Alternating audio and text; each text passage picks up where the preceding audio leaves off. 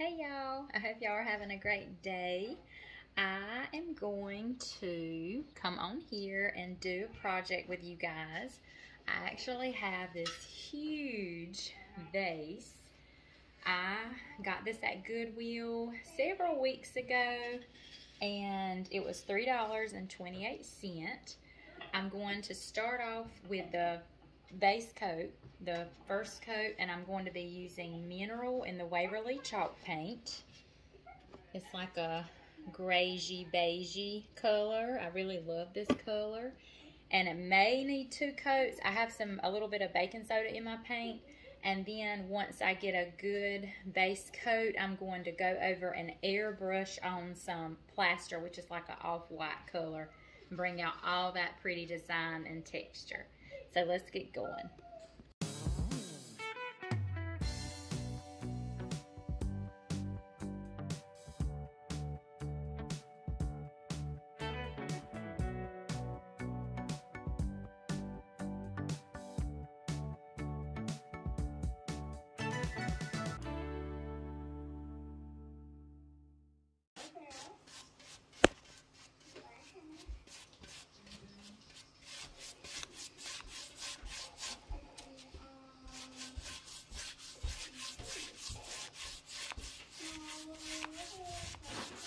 Okay, I've gone and done a little bit of touch up with the second coat. Now I just wanted to show you the chip that we have there at the top. I'm just going to use some of my air dry clay. I have some right here, and I'm just going to put it and size it to fit here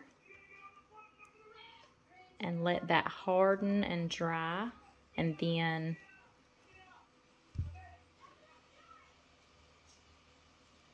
the crack won't be noticeable, the tear. But I'm going to let that sit, and then I'll just go and tear off this excess part here. That won't be there. But I'm just going to kind of play with it a little while and get it exactly the shape and everything of how I want it.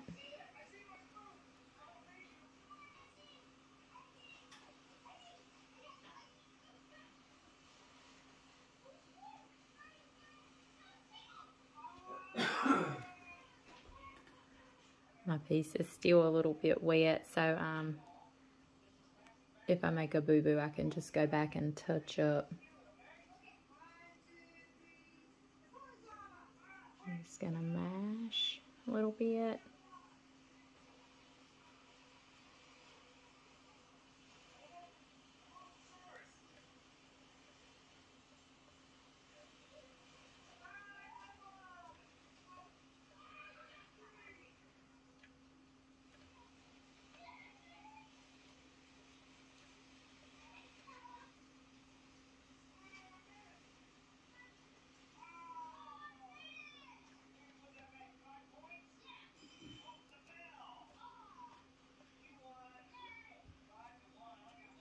Okay, I think that'll work.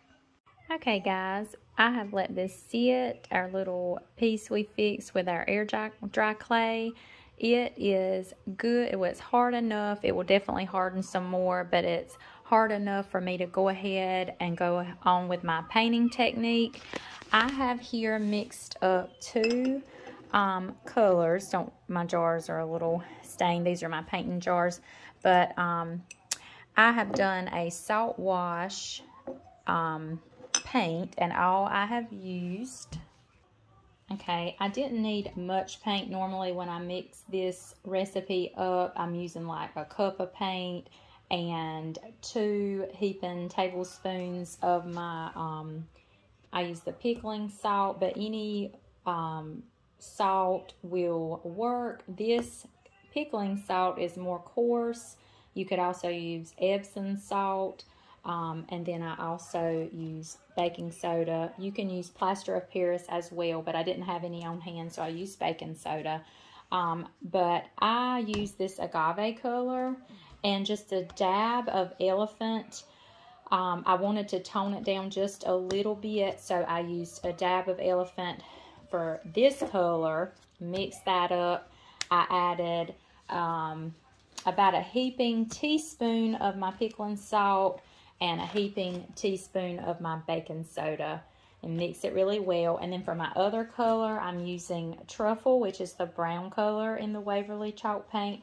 Same amount. I used about a tablespoon of paint, and then I used about a heaping teaspoon of the pickling salt and a heaping teaspoon of the baking soda, and mixed really well. Okay, I'm going to be starting with my truffle salt wash color.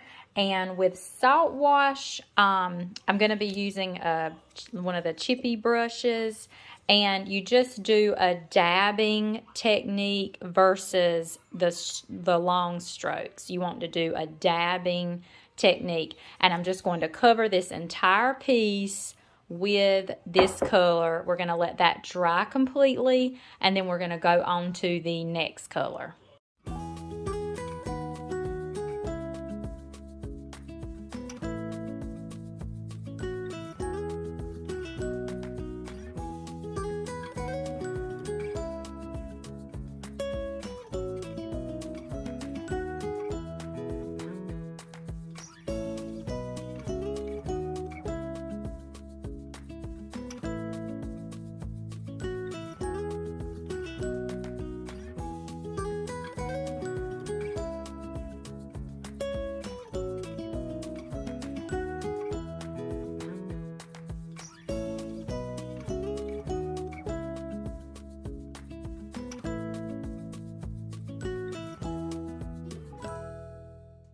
Okay guys, we got one side done. I totally underestimated the amount of paint I would need. This is a very large base. So I got half of it done. So now I'm going to mix up enough paint to do the other half the exact same way. All right, y'all, here we go with our second salt wash color. I've got my chippy brush, and I'm going to do that dabbing motion. Same technique, just all over. And as you can see in my with my other color, with my truffle, I did not get full coverage. I did have some spots where the mineral paint was left showing, and that is fine. The way this technique works, that's fine to do it like that, especially with the look I'm kind of going for this vase. There may be sometimes you do want to fully cover it with each color. It just all depends on, you know, what you like and the look that you're trying to achieve with each project. But for this project, this is the way I think it would be better. So I'm just going to keep dabbing all over until I get the vase fully covered.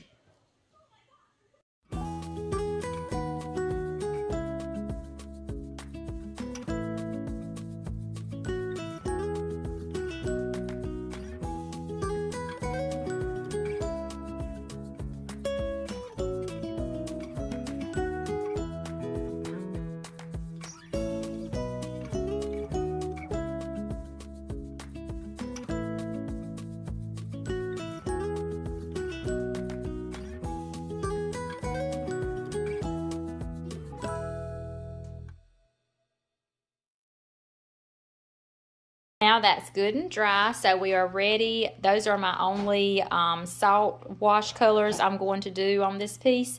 So we're ready to do our final coat, which is going to be our coat of white paint. Here I have the plaster color in the Waverly chalk paint. I also went ahead and mixed in some clear wax, and I added probably about 2 teaspoons of baking soda, just to give that a little bit of texture and just to help it adhere to our surface. So we're going to go ahead and get this painted on, and now this top coat we're just going to paint on with our long brush strokes like usual. We don't have to use the dabbing technique with it.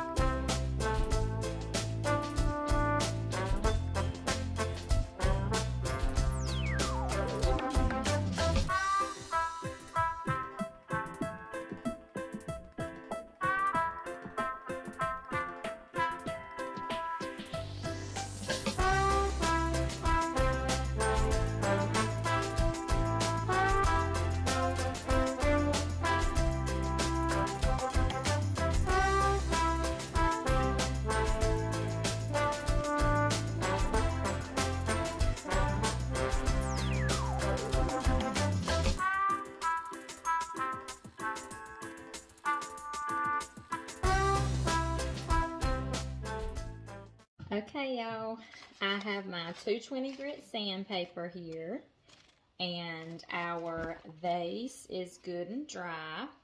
So we're just going to go with our sandpaper and just gently kind of rub over our vase and see how it does.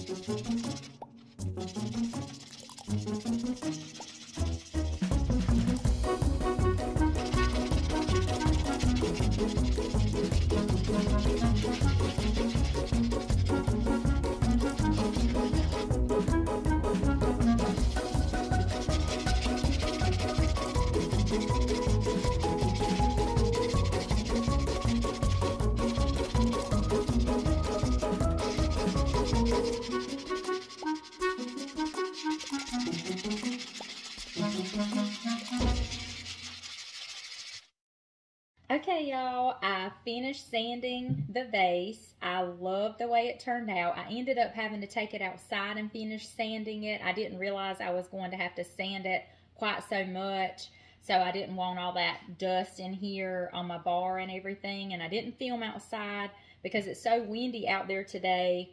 You wouldn't have been able to have heard me, and it would have just been a big mess. So, but anyway, I got it done. I can't wait for you to see it. Let me turn you around. And there it is. I love how this vase turned out. I love that salt wash technique. I'm going to zoom in where you can see all those pretty colors popping through. That beautiful agave blue color. You can see some of that truffle brown color. You can also see some grays popping through from where we had our base coat as the mineral, which is that grayy color. You can see all the texture from our salt wash. And this base already had a little bit of texture in some areas, but mostly that is from our salt wash that we mixed up and painted onto the vase. Also up here, you can see the design that was already in the vase, and by me sanding it, it just grabbed that paint off where you could still see all of those detail. I wanted to also show you where we had to fix it with our air dry clay right in here. So that looks really good. You can see right here where there's just a little crack where the clay met the, oh my goodness, ceramic. I couldn't think of it. Where the clay met the ceramic, but that's okay. To me, that just adds more character to our piece, more detail. I think it turned out absolutely beautiful. And let me know what you guys think down in the comments below. Also, you can always customize it to, you know, what you are wanting, what look you're wanting to go for. You could sand it more and have, you know, more of these colors popping through. You can sand it less and have, you know, less of those colors popping through. You can also, of course, do different colors. We could have also, I could have done the top coat, you know, the agave blue color, where we would have just had mostly the blue and then some specks of the white and grays and browns. So, however, guys, there's so many possibilities with this technique, and you can just make so many different beautiful pieces. So I hope you guys enjoyed this project. And thank you so much for watching. I hope you enjoyed it as much as I did, and I will see you on our next project. Don't forget to like, share, and subscribe if you haven't already. Make sure you hit that bell where you're getting notifications for future videos. I hope y'all have a great day.